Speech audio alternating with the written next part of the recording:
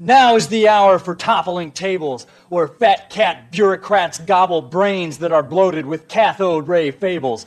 Now is the hour for cutting the cables and spilling the silver blood, the bad blood of reruns that spun for time without mind, and the sparkle and shine of the spirits trapped under the glasses, the glistening luster of spit, the driveling drool from the idiot grin on the face of the fool.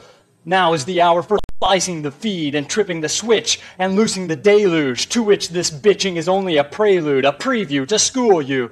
The tube is being desanitized and exercised, so watch the sterile ghosts of Mary Tyler Moore and Alan Alda clean dissolving in the solvent of the static, squeaky melt away into a field of filth, and what you smell isn't smoke from the circuit board, it's the ordure, the manure, the cess in the sewer, the impure, rising up and splattering your eyes and working its way inward to your brain to say, surprise, surprise, surprise, Gomer doesn't live here anymore. And doesn't that distress you, America, with your 1,000 eyes turned inside to watch the dreams, 1,000 eyes with just one brain between, 1,000 eyes to cry and watch me take a crap on the face of liberty and broadcast it on national TV.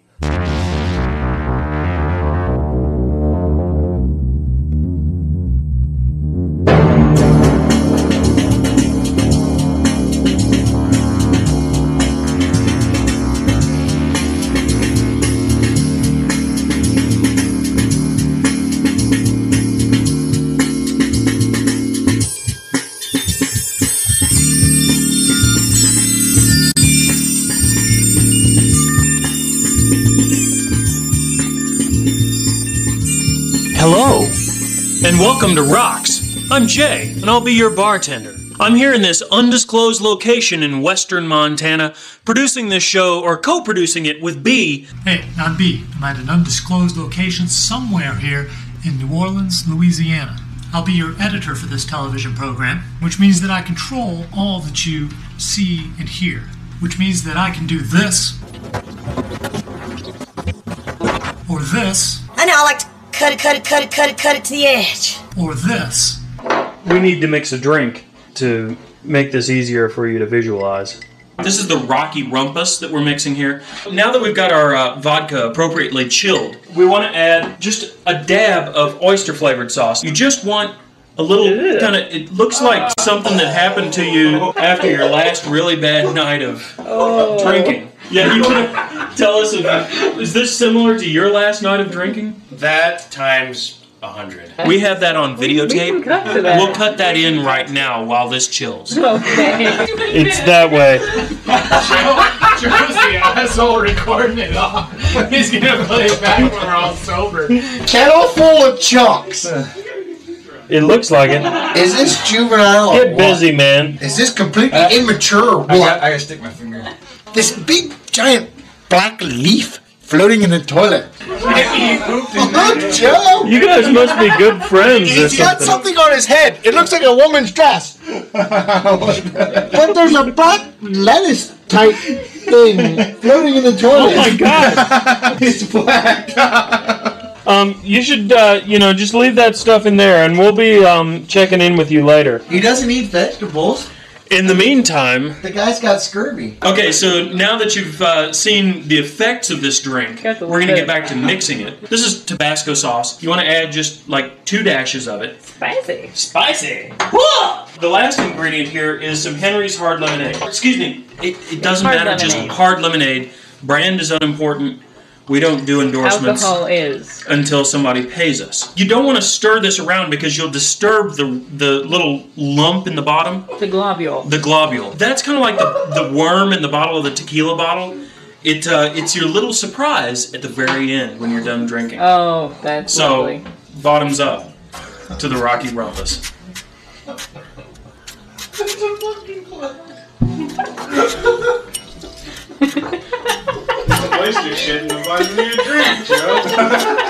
I would pronounce this, the Rocky Rumpus, as distinctly potable. As a matter of fact, I would go so far as to say that if you don't try this drink, you're a wuss, and you should change back to the soft porn channel because that's the only friends you'll ever have. This is Dave. That was appalling. We've already met Matt. Here, Yeah. But, you know, in all reality, he is just sauntered in here and has his beer in hand, as does Dave. And we've already met Corey, have we not? Yeah. And this is Scooter Bob, otherwise known as Day. It's not Scooter Bob. What's that? Can you explain this to us once again? Well, this is a television show. It's called ROX. It glorifies the responsible use of alcohol by teaching you to mix a variety of drinks for the benefit of yourself and your peers and your liver. Amen, brother. So we were talking about your profession. Now, you're a tile setter, correct? I don't know what you're talking about, Joe. Like, for example, the tile you're seeing probably behind my head. Let's see if... Yep, there it is. Tile. Exactly. Tile. So, obviously, you have professional skills. You're not just some kind of random dumbass that hangs out with me, unlike most of my friends. Gotcha. Yeah. Speaking of which, Yeah, we're going out. what's going on over here? I'm just having a beer, Hanging out in the dumbass. hanging out over here, Tweedledum and Tweedledummer. So, welcome to this episode of ROX. This is the 87th episode entitled The 7-Year Itch. This is actually the first program that we've made of this television program since 1995, which was before the millennium, before I lost my hair, before a whole bunch of stuff that we're going to get to later. I guess the first thing that needs to really be explored here is, what the hell is a 7-year itch? And? Oh, I think we got a discrepancy. I don't think I've experienced it. You haven't experienced a 7-year itch? Not to my knowledge. Do you know what one is? No. Forehead, bitch. Oh. Whoa. Smell that 7-year itch. Oh, yeah. So it's accompanied by Jorge. a smell. Right. Exactly. Do you have any idea what a 7-year itch is? Because I don't. I don't, sorry. Matt, come on in. You're the next contestant on What the Fuck is a 7-Year Itch? 7-year itch. God, what is that? 7-year itch. Have you heard that phrase before? Yes, I have. It has something to do with genitalia, I think. Really? Hence, why don't you give us another demonstration? Yeah, that was excellent. Clearly, we're going to have to consult a higher authority. What do you think, B? I know exactly what you're talking about, Jay. The 7-year itch is this program, ROX. The 7-year itch is like an affliction, a rash, a scar, a scab, like a wound on the face of the earth. For 7 years now, we've been trying to ignore it, but it keeps tickling, itching, tickling at the back of your brain. And you've been picking at it, haven't you?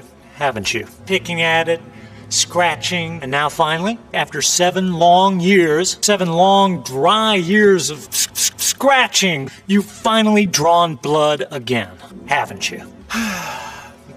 Me too, actually. Feels good, doesn't it? ROX. Scratching till it bleeds.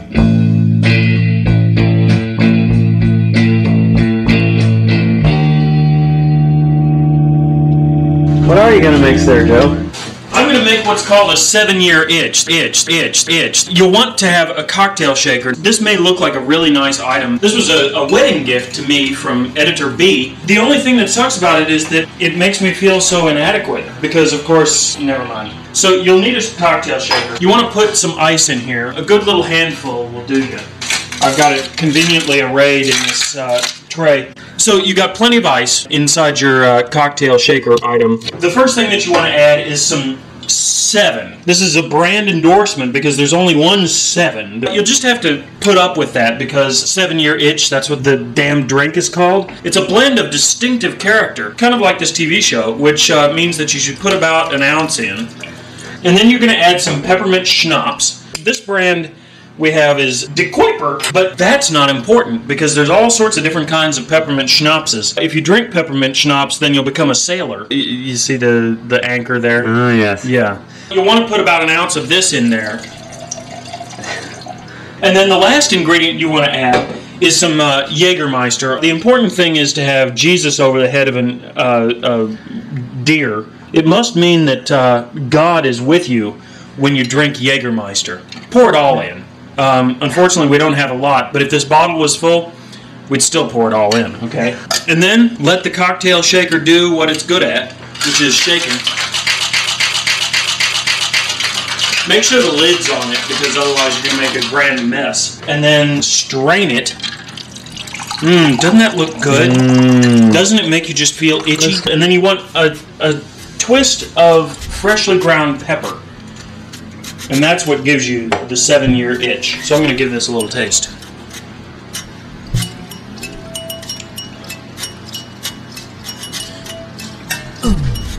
You know, believe it or not, this is actually good, and I'm probably going to drink it all. But it reminds me of all those days 7, 8, 9, 10, 15 years ago, back when we were doing this TV show. Previously, I used to make all these terrible drinks. I've progressed as a bartender. Let me taste that. You could gargle with this shit. Okay, hang on a second, and let me get your first impressions of the 7-year itch. Wow, you know, there's actually a really nice kind of balanced bouquet to this thing. You get that pepper smell as you kind of bring it to your lips, and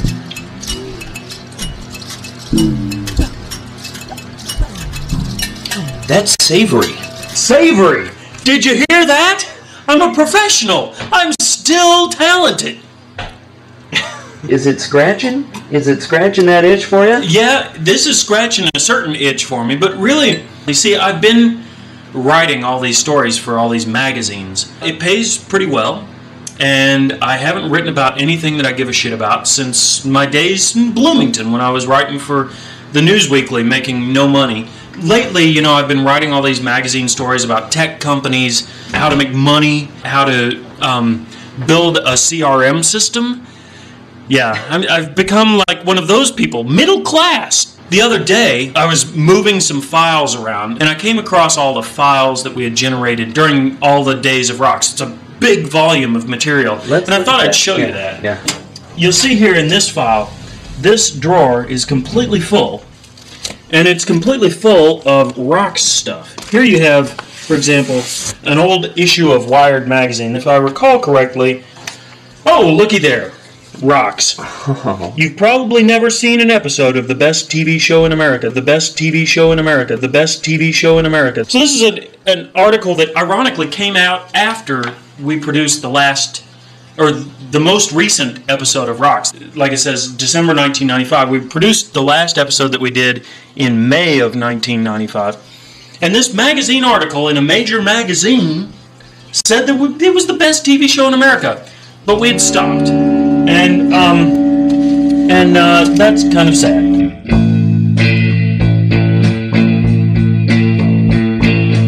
The best TV show in America. We're mixing a drink. This is a vodka cranberry.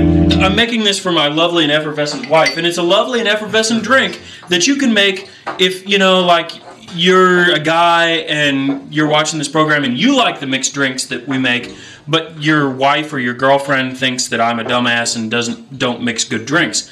The dumbasses are over here, and here is a good mixed drink for your wife. You want to start with a glass of ice. We've already covered that ground. The next thing that you want to add is some vodka. The brand is unimportant. You need about an ounce and a half of vodka. Now, you'll notice that we have here an unmarked flask. The reason that we use this is because we don't want to endorse, we've already gone over this ground, there's no product endorsements on this program because we don't care about anybody else's shit except our own. Okay. So you just want to fill the rest of this pint glass with cranberry juice and then hand this to your favorite wife, female companion. Of the whole harem. Your so camera operating loved one. What's that word again? Potable? Yeah. Oh, that's right, because you're French. French Montanans. Oh, you You do? It's not from the dumbass corner. It's out in dim light. Oh my gosh. She knows what the 7-year itch is. Is she going to come in here and talk to us in normal camera lighting, or do I have to go in there? She's chewing on dumbass. I saw a leg. There's a leg. Oh my heavenly God! There's a creature out there. No. Come on down. You're the next contestant on What the Fuck is a 7-Year Itch? Really? Yeah. So do you actually know? It's about time you get bored with whoever you're with, and so then you go wandering off into new territories. Oh my goodness!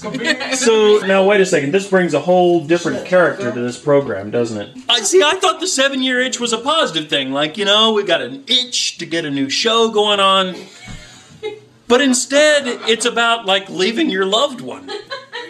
And fuck that. I mean, I've gotten married. Did I mention I got married?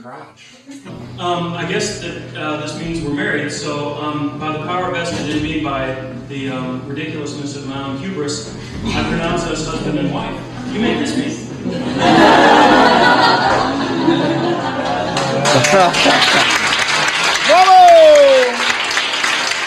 Let me ask you all while I got this thing. Sure. So, you know, marriage, is it overrated? Ask us. Good thing you didn't ask us at the 7-year itch point. Yeah, we're through that. Thank God. That's true. Oh, the 7-year itch, really? I mean, it's a. Did you actually physically get an itch, or? Well, Bart got a rash, but A rash. I don't think that's normal. So, you know, Jay and Dave haven't been together long enough to know of the 7-year itch, but Christy and I have. And let me tell you, frankly, it's hell. This married life, she's always got to be watching these damn true crime Oh television. my God, you've got to see this one. You've got to see this. While she's busy grading her papers and doing her schoolwork and stuff because she's a teacher and she's got to work like hell, making it impossible for me to think, Get in here. much less write the novel that I know I have inside me. Yes, married life is hell, but occasionally we do get out to do something fun. So where are we? We're in Waveland, Mississippi. Mississippi. Yes, but On the Gulf Coast. the Gulf Coast here. Now, the thing is, you got to be satisfied with, you know, ankle-deep ocean water, but...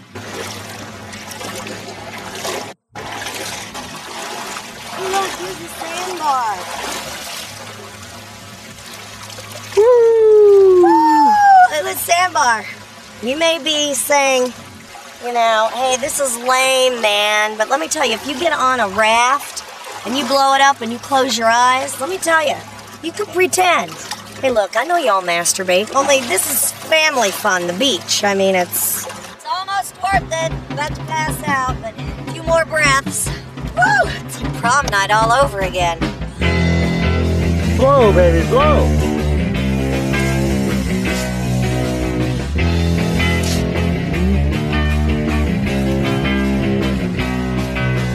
All right, What do you got there?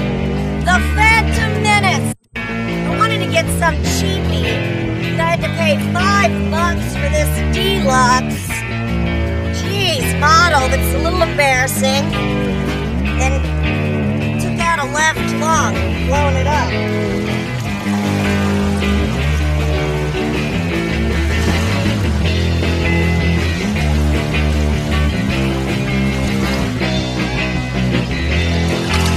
Life gives you lemons, you make lemonade. It may only be a 1/4 inch deep, but when I've got my eyes closed, I'm Tom Hanks in Castaway, dude. Woo! One of the things that I found in that file cabinet was this. You have two different documents. They look very similar. This was the Collins Living Learning Center, Indiana University. It's a Different World Orientation Handbook for 1992 and 93. This is the unofficial Orientation Handbook, which B and I produced in 1992-93. We didn't put our names on this. We were tracked down and we kind of got in trouble. This kind of was an effort on our part to let people know what it was like to deal with the university system. This has a lot of text on it, as you can see. Feel free to pursue your every interest, no matter how esoteric or base. Your parameters should not be constrained by the dictates of cops, professors, and RAs. Whether or not you achieve your potential during your college years and afterward depends largely on your own self-assurance and autonomous creativity. I'm giving myself goosebumps, for fuck's sake.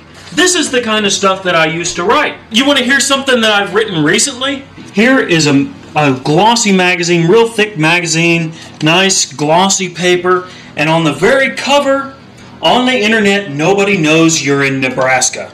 This is a story I wrote on page 128. That guy looks kind of like you. Yeah, he does, except he made more money than I did, ever. Do one thing, market like hell. That's Joe Ricketts' plan for Ameritrade, and it's working. I was paid $9,000 to write this article. Plus, I was given an all-expenses-paid trip to Nebraska, which everyone should covet. If you don't, it's only because you've been there. I spent all that time making $9,000 over the course of a couple of months, which was really nice, but writing this story that nobody remembers. I don't care about the fact that people don't remember that I wrote it, but people don't remember the article either, just because it was meaningless. I mean, who gives a shit about Ameritrade? No offense to Ameritrade. Okay, so read us a little excerpt there. Joe Ricketts wanted to be a doctor or a lawyer, but when he entered Creighton University in 1959, he quickly found that he had the stomach for neither. At the urging of a friend, he took a course in economics and discovered Adam Smith. A light went off, recalls Ricketts. I knew that this was what turned me on. What we really have here is an 11-page ad that I wrote for Ameritrade. Congratulations. Thank you very much. I got paid well to do it, but do you think that it meant anything to anybody except for Ameritrade, who probably thereafter bought a bunch of ads in this magazine because they thought it was cool because they gave him, such a blowjob, thanks to me. But my pocketbook is stained by the semen of Ameritrade. While Jay's been doing all this impressive shit, you know what I've been doing? I've been doing what's really important in life, drinking. Now that's meaningful. Try new things daily. Smoke marijuana or take LSD. Lie in bed thinking all day. Run naked through the courtyard. Explore your sexuality. Hitchhike or hop a train. Sleep under your bed. Study yoga or the Bible or Nietzsche. Grow something or draw something or write something. All of these things are acts of rebellion in our society because they are acts of will. Within that enormous arena of opportunity lies an infinite number of possibilities. Expand. Back then in the day, I used to believe that stuff. And you know what? I still do. But I haven't done much about it lately because I've been too busy writing about making money. Yeah, making money.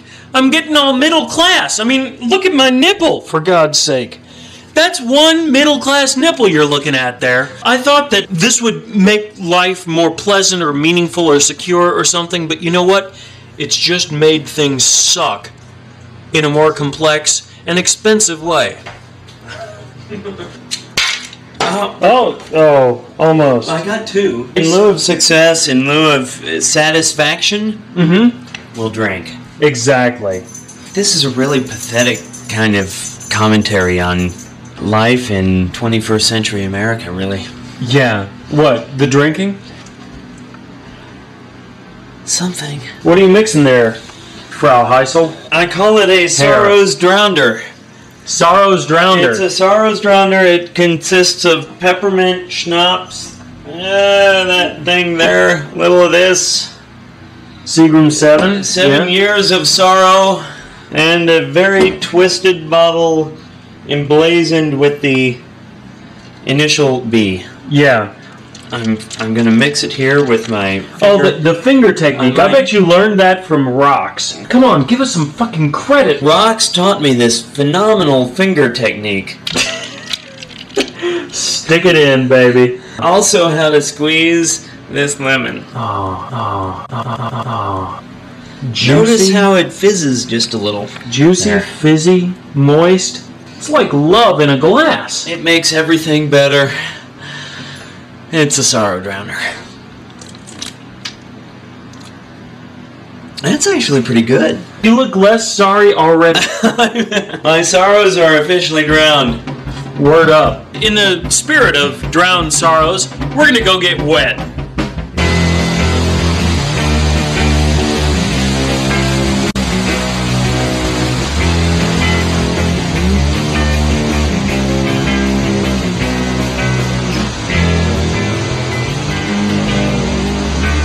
What you got there? I got me dog.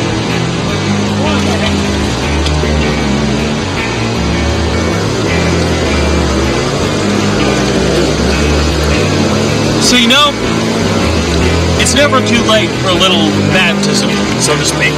Now, I'm not a Christian, as anybody who's ever watched this program knows, but I am all for, you know, spiritual cleansing and transformation, personal transformation of a sort. I'm spouting water because I've been under the water here in the river, the Clark Fork River, here in Missoula, Montana.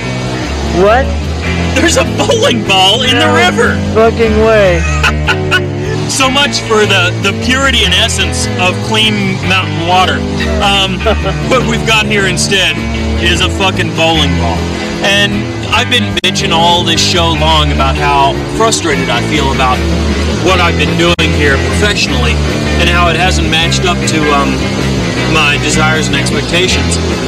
And I'm going to do something about it. I'm going to make this TV show. I'm going to make this TV show. I'm going to make this TV show the best TV show in America. I'm going to make this TV show, and you're going to follow along with me, hopefully.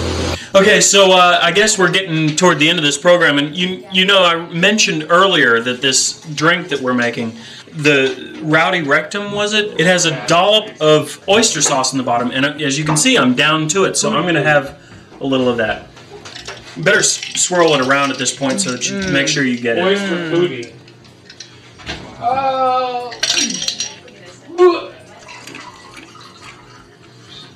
Wow. You know, it surprises me that you know, in Eastern cooking, Chinese cooking recipe books, you never see this drink recipe, and I don't understand that. Well, may your balls be moist and your fingers muddy. Until next week or next time or next something. Have a good day.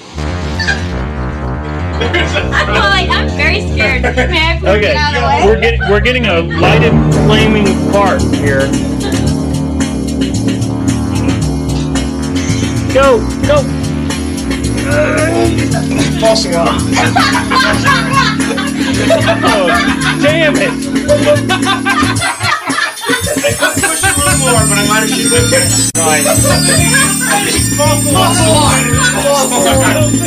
I'll make sure I have to go next time. Wow, yeah. Oh well, it happens, you know, when you're trying to light your farts and you're trying to get it on video, you know, the things happen, and this happened. Dang.